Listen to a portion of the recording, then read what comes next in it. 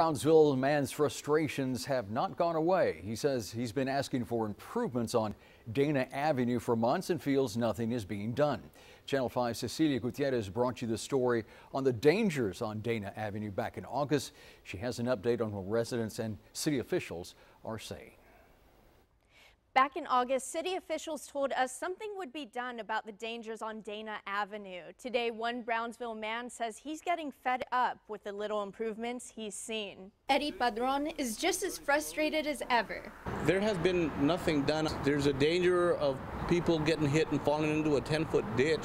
In August, Brownsville Traffic Director Robert Esparza promised improvements to the road, including dome posts being put up in front of a 10-foot ditch. We went out to Dana Avenue today to see if the conditions on the road have improved. Nothing appeared to have been done. So we went back to Esparza for answers. Turns out things are being done. Esparza tells us weather, a lack of manpower, and other projects have just gotten in the way. My main concern is to release that backup traffic and to release the pressure from, on Dana and 802.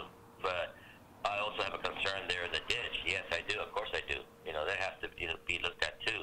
And it's scheduled for the work. The work scheduled. The only thing is that, I only got so many people I can work with, He says the traffic backup on the road when school lets out is the first step to improvement.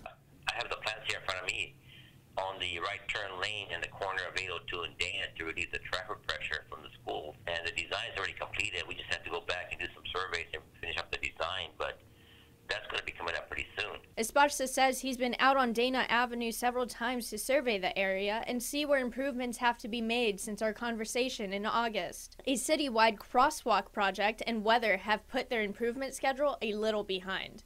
Well, the project gets behind a little bit because it's the weather, and also there's other projects that I have already online, especially the one in 802 in Dana.